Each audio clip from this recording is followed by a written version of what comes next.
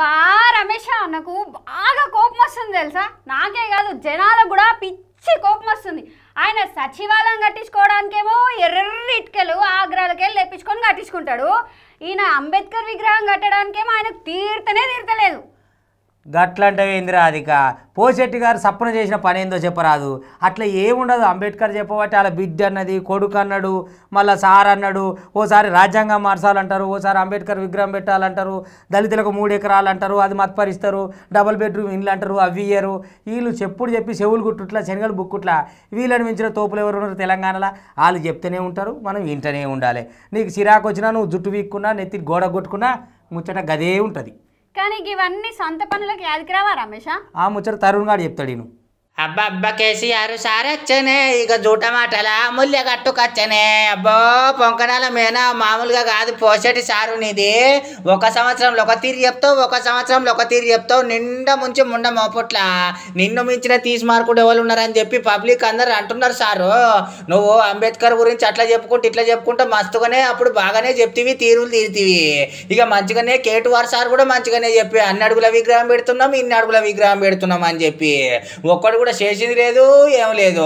ఇక నువ్వైతే ట్యాంకు బండ్లా వెనక పోంటే అంబేద్కర్ విగ్రహం ఉంటుంది, దాని వెనక సెక్రటేరియట్ ఉంటుంది, ఇక ముంగట అయితే బుద్ధుని విగ్రహం ఉంటుంది అని చెప్పి ప్లాన్ గీపించినాము. ప్లాన్ వారిగానే పోతాం ఇక అనుకుంటా మామూలు చెప్తావా? నువ్వైతే ఇందాం మరోపరా ఎట్లున్నాయో ఇందాం పారి. ఎంత ఖర్చు అయినా సరే ఈ అద్భుతమైన స్థలంలో అంబేద్కర్ గారు నమ్మినటువంటి బుద్ధుడు ట్యాంక్ బండ్ మధ్యలో ఉన్నారు. మేము స్థలం నిర్ణయం చేస్తూ ఉన్నాం ఎక్కడ ఉండాలి అంబేద్కర్ గారి విగ్రహం అంటే.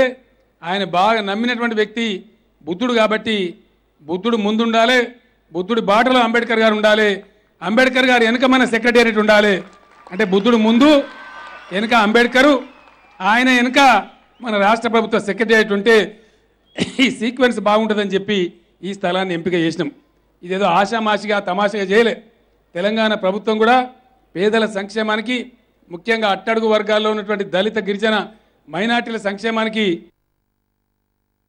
అంబేద్కర్ గారి విగ్రహం ఆకాశాన్ని ముద్దాడేంత ఎత్తుగా సగర్వంగా హైదరాబాద్లో ఒక గొప్ప ల్యాండ్ మార్క్గా ఉండాలని చెప్పి నిర్ణయించి ఈ 125వ జయంతిని పురస్కరించుకొని దీనికి బీ ఫిట్టింగ్గా ఉందని భావించి 125 ఫీట్ కాంస్య విగ్రహాన్ని ఒక అద్భుతమైన ప్లాట్ఫామ్తోని అది ఒక హైదరాబాద్ ల్యాండ్ మార్క్ ఉండే విధంగా చేయాలని చెప్పి నిర్ణయించి ఈరోజు శంకుస్థాపన చేయడం జరిగింది. నాకు చాలా ఆనందంగా ఉంది. ఈ సందర్భంగా నేను మనవి చేస్తూ ఉన్నాను. ఇన్నర్ కదా కదన్నట్టు ముచ్చట.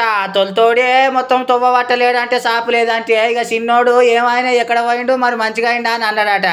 గట్లనే ఉన్నది కదా ఇప్పుడు కథ చూస్తే. మరి ఇక విడిచిపెట్టుర్రి మర్రా మొన్ననే ఏం కథ లేపే దళిత బంధు.